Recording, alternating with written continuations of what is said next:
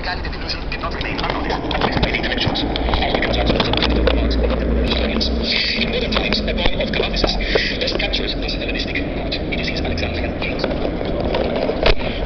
Are gathered together to see Cleopatra's children, Caesarion and his brothers, Alexander and Ptolemy. They had led forth for the first time to the state, fed the popular audience. The Alexandrians conceived that movies were theatrical words, that the day was more than poetic, the sky was philosophical. The Alexandrian Stadium, a triumphant achievement of art, the supreme splendor of the country of the courtiers, Caesarion all grace and beauty. And so the Alexandrians rushed to the ceremony, and they grew enthusiastic, and they cheered in Greek and in Egyptian, and some in Hebrew, enchanted by the gorgeous spectacle, knowing full well the worth of these, what hollow words these kingsips were. The Alexandrians knew full well what about citizens in contemporary democracies. Thank you very much.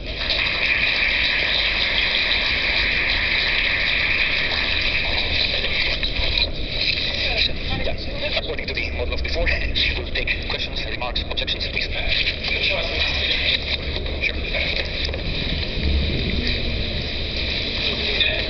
Come. The next image. There you are. Oops. Yes, okay. So, questions?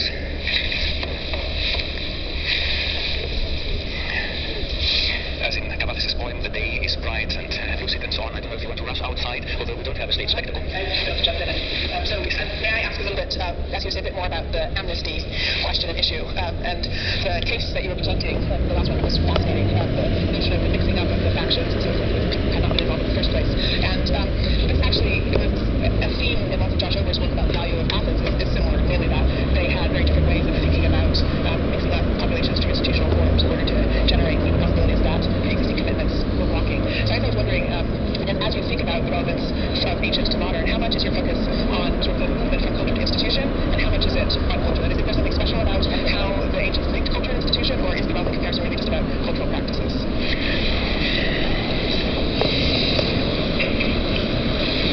Obviously, a very complex question. I don't know how many hours I have to answer it. I think that as far as I can see in the examples that I have cited in my study focused on the Hellenistic world, the emphasis is based on institutional culture. It is an institutional phenomenon. Of course, it's to influence culture, but I think that the origin of the two is to your question is institution and cultural changes is one of the objective.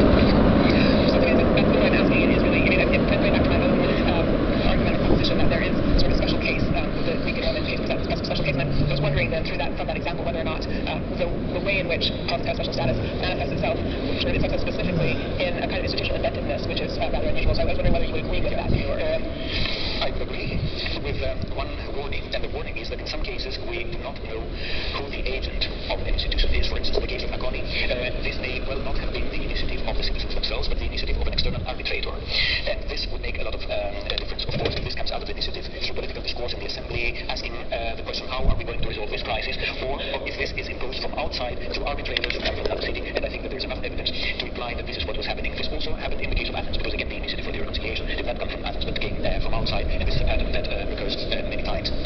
Nevertheless, I would not exclude the possibility in several cases that this was the result of discussions within political groups, but not open discussions in the assembly, but discussion in more narrow bodies of deliberation.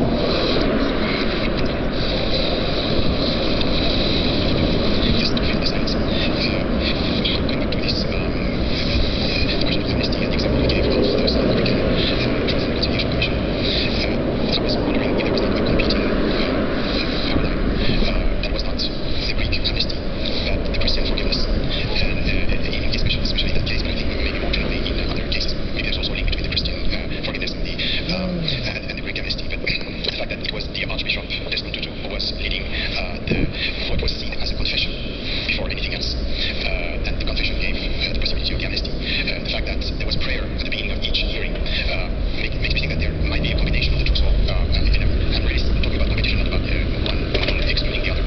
Yes, absolutely. Actually, the original PowerPoint presentation that I had, I was had a small image of the book that Desmond Tutu wrote about forgiveness, and this is something very particular in the case of the South African paradigm, which finds absolutely no parallel in the Greek world, where forgiveness is not an issue, at least in the cases in which I have studied. What is also interesting, and I have to admit, because of lack of time, is not only the case of amnesty, but the case in which amnesty was denied, and how important the concept of memory is in denying amnesty. In some cases, we have extremely detailed information about what happened, exactly because this information was recorded in order to make clear people will not forget and people will remain affected by their emotion.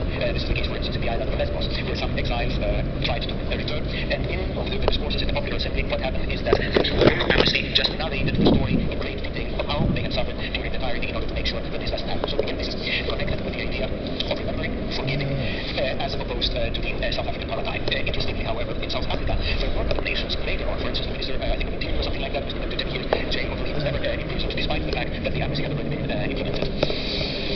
We also have other cases in Latin American countries.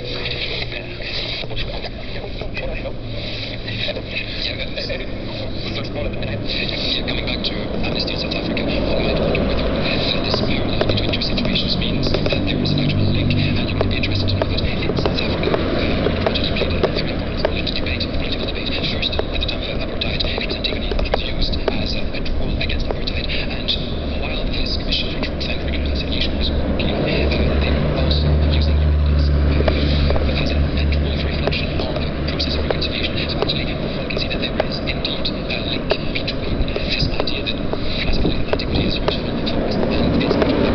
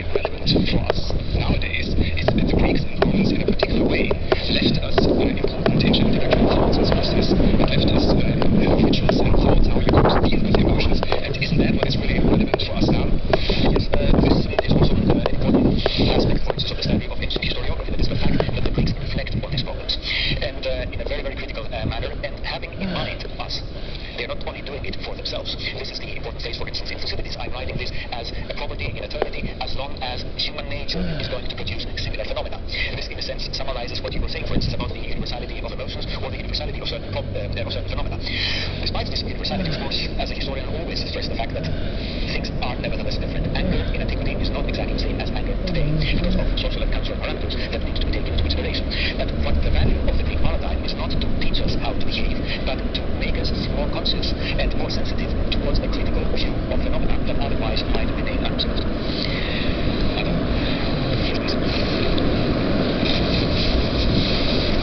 Thank you very much for a very excellent talk. Would it be fair to say in your mind that the Greeks have a very, very sophisticated understanding of what I consider the modern political process? I am always hesitant to use the Greeks. I would say certain Greeks not only the Greeks, for instance, in other cases, someone who's reflecting the constitution that it is Greeks under certain conditions, certain education, the Greeks have suffered. It is the process of suffering, the process of being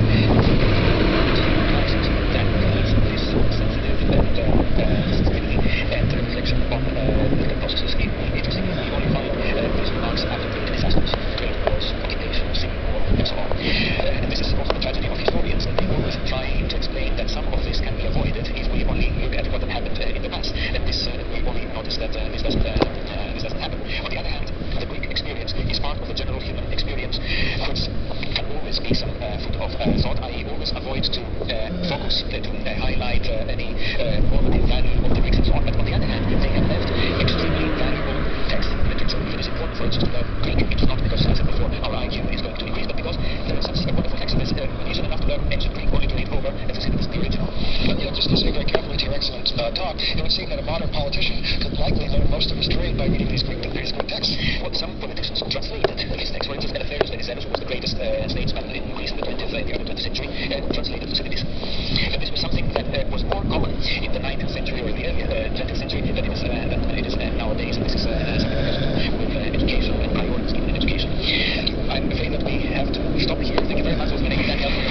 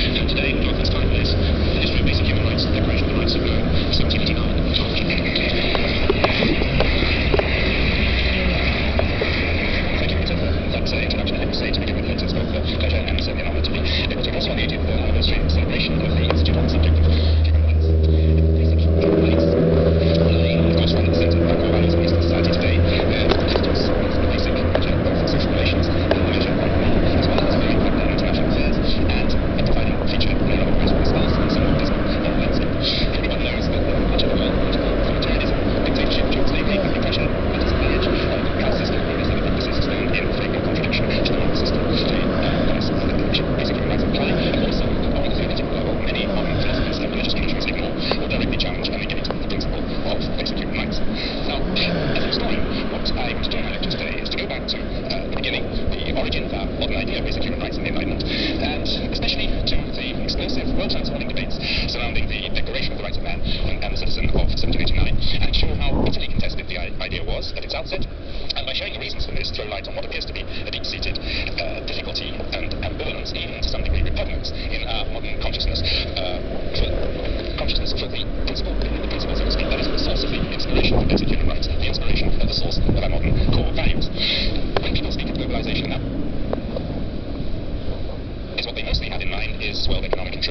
integration of systems of rapid communication and the new international politics of the post-Soviet Union era.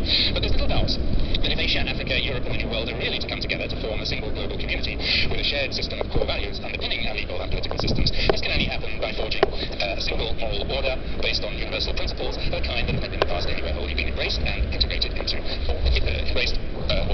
national cultures and education systems. Actually, there's only one system of universal moral, social, and political values that is universally embraced, at least officially, and only one which even the most passionate postmodernist philosopher or the most rigorous analytical philosopher would be unable to oppose in what most people would regard as a reasonable, logical, coherent manner. Only one system that can't be effectively challenged, in other words, and that is the developed doctrine of basic human rights. But if human rights are today indispensable to us, philosophically more or less unassailable, and unique in being the only viable moral bridge linking the West, Asia, and Africa, it was only after a prolonged period of